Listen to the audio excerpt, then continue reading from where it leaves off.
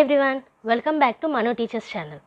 So ఇవాల్టి వీడియోలో మనము B.Ed ఫస్ట్ సెమ్కి సంబంధించిన మ్యాథ్స్ 5th యూనిట్ గురించి తెలుసుకుందాము. సో ఆల్రెడీ మనకి 3 పార్ట్స్ అనేటివి అప్లోడ్ అయి ఉన్నాయి. ప్లేలిస్ట్ రూపంలో కూడా మీకు అవైలబుల్ ఉన్నాయి. ఒకసారి ఛానల్ని విజిట్ చేసి చూడండి. అలాగే ఫస్ట్ 4 యూనిట్స్ కూడా మనకి ప్లేలిస్ట్ రూపంలో ఉన్నాయి. సో వాటిని కూడా ఈ పెడగాజికల్ షిఫ్ట్ యూనిట్ చూడకముందు చూడండి. బికాస్ పెడగాజికల్ షిఫ్ట్లో మనకి నేచర్ గురించి కానివ్వండి, హిస్టరీ గురించి కానివ్వండి, మ్యాథ్స్ యొక్క ఎయిమ్స్ అండ్ లెర్నింగ్ ఆబ్జెక్టివ్స్ గురించి కానివ్వండి, ఎలా పెడగాజికల్ షిఫ్ట్ అయిందనేసి ఉంటుంది. సో వాటిని ఫస్ట్ నేర్చుకుంటే ఇది మీకు ఈజీగా అర్థమవుతుంది. కాబట్టి ఫస్ట్ 4 యూనిట్స్ అనేటివి చూడడం compulsory. Okay, so as usual మనకి ప్రతి ఒక్క క్లాస్లో వీడియోస్ కింద డిస్క్రిప్షన్ బాక్స్లో అండ్ కామెంట్ సెక్షన్లో PDF అనేది అవైలబుల్ ఉంటుంది. అక్కడ నుంచి డౌన్లోడ్ చేసుకోండి. సో ఇవాటి వీడియోలో కూడా PDF రూపంలో మీకు డిస్క్రిప్షన్ బాక్స్లో అండ్ కామెంట్ సెక్షన్లో నోట్స్ అనేటివి అవైలబుల్ ఉంటుంది. డౌన్లోడ్ చేసుకోండి. ఓకే, సో ఇవాల్టి క్లాస్లో టీచింగ్ లెర్నింగ్ ఎక్స్పీరియన్స్ ప్లానింగ్ ఎలా ఉండేది, బిఫోర్ షిఫ్ట్ ఎలా ఉండేది అండ్ ఆఫ్టర్ షిఫ్టింగ్ ఎలా ఉంది అనేసి చూద్దాం. సో మనకి టీచింగ్ లెర్నింగ్ ఎక్స్పీరియన్సెస్ని ఎలా ప్లాన్ చేసేవాళ్ళంటే, ఎర్లియర్ డేస్లో టీచింగ్ అనేది మనకి స్కూల్ స్టార్టింగ్లోనన్నా లేకపోతే స్కూల్ ఎండింగ్లోనన్నా క్లాసెస్ ఎలా కండక్ట్ చేయాలనే దాని గురించి ఎక్కువగా ఫోకస్ ఉండేది. ఎందుకు అని అంటే క్లాసెస్ స్మూత్గా రన్ అవ్వడానికి. ఓకే, సో ప్లానింగ్ అంటేనే అప్పట్లో మనకి ఎలొకేషన్ కానివ్వండి, బడ్జెట్ చేసుడు కానివ్వండి, టైం కరెక్ట్గా చూసుకోవడం కానివ్వండి, హాలిడేస్ని రిమూవ్ చేయడం ఇయర్ నుంచి, సో టైం షెడ్యూల్ చేయడము, క్లాసెస్ కరెక్ట్గా నచ్చేలా చేయడము, ఎగ్జాక్ట్ టైం అనేది ఈచ్ అండ్ ఎవ్రీ క్లాస్కి ఇవ్వడము. సో ఇలా ఇవన్నీ కూడా ఉండేటివి. టైం టేబుల్ని ప్లాన్ చేయడము, ఇయర్ ప్లాన్ చేయడము, యూనిట్ ప్లాన్ చేయడము, లెసన్ ప్లాన్ చేయడము, ఇలాంటివి అనమాట. సో ఏముండేదని అంటే at the beginning are ending planning అనేది ఉండేది, దాని ప్రకారంగా వెళ్ళిపోయేవాళ్ళు. బట్ ఇప్పుడు ఏమవుతుందని అంటే ఇయర్ ప్లాన్ కానివ్వండి, యూనిట్ ప్లాన్ కానివ్వండి, కరికులం కానివ్వండి, ఇవన్నీ కూడా కరికులం డెవలపర్స్ ద్వారా ఆల్రెడీ రెడీగా ప్రిపేర్ అయి ఉంటున్నాయి. SCERT బుక్స్ మీరు చూసినట్టయితే వాటి వెనకాల మనకి టోటల్ టైం టేబుల్ అనేది అండ్ మనం యాజ్ ఎ టీచర్ ఏమేమి ఆబ్జెక్టివ్స్ పూర్తి చేయాలి, ఏమేమి ఆబ్జెక్టివ్స్ అచీవ్ చేయాలి. ఇప్పుడు ఇంగ్లీష్ తీసుకున్నారనుకోండి, LSRW అని ఉంటుంది. అండ్ అలాగే మ్యాథ్స్ చూసారనుకోండి, 5 అకాడమిక్ స్టాండర్డ్స్ అనేటివి ఉంటాయి. ఇవన్నీ కూడా మీకు SCERT బుక్స్లో వెనకాల ప్లాన్ చేసి క్లియర్గా రాసి ఉంటుంది. సో ఓన్లీ థింగ్ టీచర్ ఏం చేయాలంటే లెసన్స్ని ప్లాన్ చేయాలి, అది కూడా రీసెంట్ చేంజెస్ని దృష్టిలో పెట్టుకొని. ఓకే, సో మనకి షిఫ్ట్ అనేది ఎక్కడి నుంచి ఎక్కడికి వచ్చిందంటే ట్రెడిషనల్ వే నుంచి కన్స్ట్రక్టివిస్ట్ అప్రోచ్కి వచ్చింది. ఎందుకు అని అంటే ట్రెడిషనల్లో మనకి at the beginning of the school లేదా ఎండ్ ఆఫ్ ద స్కూల్లో మొత్తం అంతా ప్లానింగ్ అనేది చేసేసి ఉండేవాళ్ళు. బట్ ఇప్పుడు ఇయర్ ప్లాన్ కానివ్వండి, యూనిట్ ప్లాన్ కానివ్వండి, కరికులం డెవలపర్స్ చేస్తున్నారు. అండ్ టీచర్స్ లెసన్స్ని కరెక్ట్గా ప్లాన్ చేసుకోవాలి, అది కూడా రీసెంట్ చేంజెస్ని దృష్టిలో పెట్టుకొని. ఓకే, దీని ద్వారా కన్స్ట్రక్టివిస్టిక్ అప్రోచ్ అనేది ఎక్కువైంది. సో మనకి పెడగాజికల్ షిఫ్ట్ అనేది ట్రెడిషనల్ వే నుంచి కన్స్ట్రక్టివిస్ట్ అప్రోచ్కి జరిగింది. ఎందులో అయింది ఇది? టీచింగ్ లెర్నింగ్ ఎక్స్పీరియన్సెస్ని ప్లాన్ చేయడంలో అయింది. ఓకే, సో ఇప్పుడు కొన్ని పాయింట్స్ మనకి బిఫోర్ షిఫ్ట్ ఎలా ఉండేటివి, ఆఫ్టర్ షిఫ్ట్ ఎలా ఉన్నాయి అన్న దాని గురించి చూద్దాం కొన్ని పాయింట్స్లో. So teaching learning ఎక్స్పీరియన్సెస్ని before shift ఎలా ప్లాన్ చేసేవాళ్ళు అని అంటే, what will I be teaching, so నేనేం చెప్పాలి, ఓకే నేనేమి నేర్పించాలి అన్న దాని మీద దృష్టి ఉండేది. అంటే as a teacher how much do I know the syllabus, so syllabus నాకు ఎంతవరకు తెలుసు యాజ్ ఎ టీచర్ అనేది దాని మీద ఫోకస్ ఉండేది. How do I prepare the students for the upcoming exams, so మనకి చూసినట్టయితే మనం ఎప్పుడైతే చదువుకున్నామో ఆ టైంలో ఎగ్జామ్స్ మీద ఎక్కువగా స్ట్రెస్ అనేది ఉండేది, ఎగ్జామ్స్లో మార్క్స్ మీద ఎక్కువగా ఉండేది, అవునా. సో అలాగే ప్లానింగ్ అండ్ ప్రిపరేషన్ కూడా స్టూడెంట్స్ అప్కమింగ్ ఎగ్జామ్స్కి ఎలా ప్రిపేర్ అవ్వాలన్న దాని మీదనే బేస్ అయి ఉండేది. ఓకే, సో నెక్స్ట్ చూసుకున్నట్టయితే what arrangement of the concepts should I consider, so ఎలా అరేంజ్ చేయాలి కాన్సెప్ట్స్ని అనేది కూడా చూసుకోవాల్సి ఉండేది. Next what objectives are to be used for measuring performance of the students, so పిల్లల పర్ఫార్మెన్స్ని మెజర్ చేయడానికి ఏ విధమైన ఆబ్జెక్టివ్స్ని యూజ్ చేయాలన్న దాని మీద కూడా ఫోకస్ ఉండేది. ఎందులో ఇది బిఫోర్ షిఫ్ట్. ఓకే, అంటే షిఫ్ట్ అనేది జరగకముందు, అంటే మనం చిన్నప్పుడు స్కూల్లో చదువుకునేటప్పుడు జరిగిన ప్రాసెస్ ఇది. అండ్ అలాగే when and how to plan the measurement of the learning integrating with teaching experiences with respect to my lesson plans, so మనం చేసే యాజ్ ఎ టీచర్ మనం చేసే లెసన్ ప్లాన్స్ తోటి measurement of the learning integrating with teaching experiences, teaching కానివ్వండి, learning కానివ్వండి, ఎలా and ఎప్పుడు చేయాలి అన్న దాని మీద కూడా ఫోకస్ ఉండేది. సో అర్థమైందా?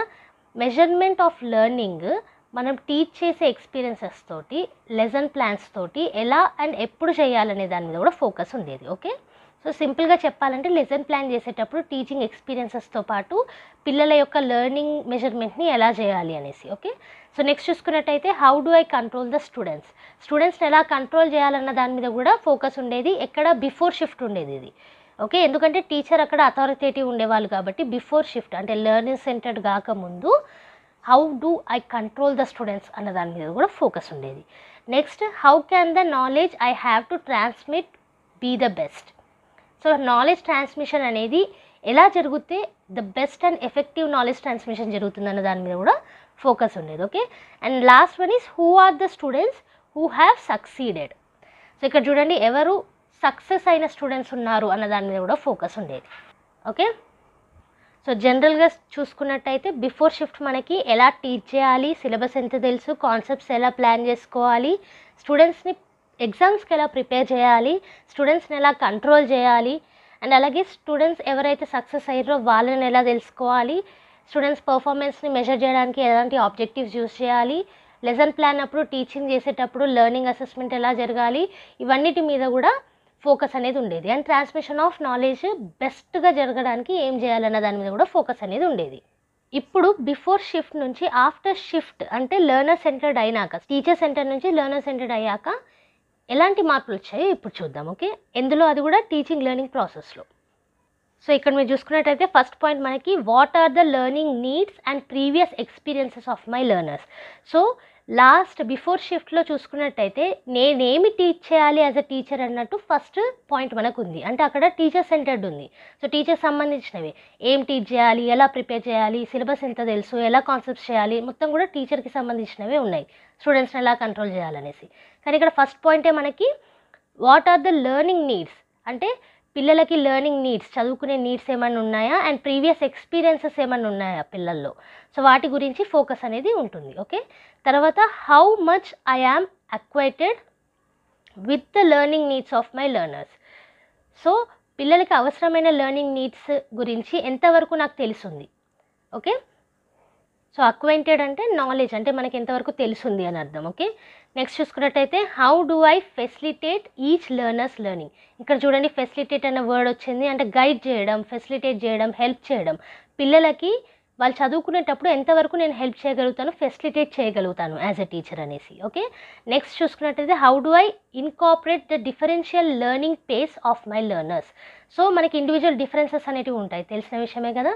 సో ఆ ఇండివిజువల్ డిఫరెన్సెస్ చూసుకున్నప్పుడు ఈచ్ లెర్నర్ ఒక పేస్లో చదువుకుంటారు, అవునా. అంటే వాళ్ళకి యునిక్ చదివే ఎబిలిటీ అనేది ఉంటుంది. సో కొందరు ఒక చాప్టర్ని కొంత సమయంలో కంప్లీట్ చేస్తే ఇంకొందరికి అది ఎక్కువ టైం అనేది తీసుకోవచ్చు. సో అలాంటప్పుడు ఎలా మనము డిఫరెన్షియల్ లెర్నింగ్ పేస్ని ఇంకాపరేట్ చేయగలుగుతాము లెర్నర్స్ అనేసి టీచర్స్ చూసుకోవాల్సి ఉంటుంది. ఎందులో టీచింగ్ లెర్నింగ్ ఎక్స్పీరియన్సెస్ని ప్లాన్ చేయడంలో, అది కూడా లెర్నర్ సెంటర్డ్ అయ్యాక. Okay, what is the progress of the learner as compared to her are his previous learning experiences. So ఇక్కడ చూసుకున్నట్టయితే లెర్నర్స్ ఎవరైతే ఉన్నారో వాళ్ళు ముందుగా చదువుకునే దానికంటే ఎంతవరకు ప్రోగ్రెస్ అవ్వగలిగారు, ఎంతవరకు డెవలప్ అవ్వగలిగారు వాళ్ళ లెర్నింగ్లో అనేది చూస్తాం ఇక్కడ. ఓకే, సో నెక్స్ట్ చూసుకున్నట్టయితే how do I analyse the present learning evidences to plan further learning experiences for the learners.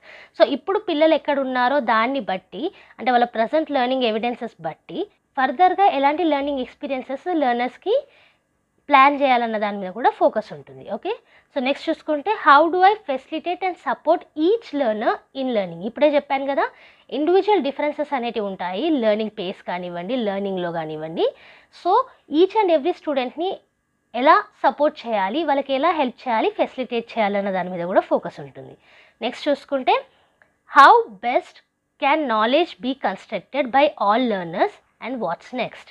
So each and every learner తన బెస్ట్ నాలెడ్జ్ అనేది ఎలా కన్స్ట్రక్ట్ చేసుకోవచ్చు అండ్ ఎలా చేయాలి అండ్ నెక్స్ట్ ఏం చేయాలన్న దాని మీద కూడా ఫోకస్ అనేది ఉంటుంది. ఓకే, సో ఇక్కడ లెర్నర్సే కన్స్ట్రక్టింగ్ నాలెడ్జ్, మనం కాదు, యాజ్ ఎ టీచర్స్ కాదు. ఓకే, లెర్నర్సే నాలెడ్జ్ని కన్స్ట్రక్ట్ చేస్తారు, కన్స్ట్రక్టివిస్టిక్ అప్రోచ్ ఇది. ఓకే, బిఫోర్ మనకి ట్రెడిషనల్ అప్రోచ్ ఉండేది, అంటే టీచర్సే మొత్తం చెప్పడం కానివ్వండి, డిక్టేట్ చేయడం కానివ్వండి, లెక్చర్ చేయడం కానివ్వండి.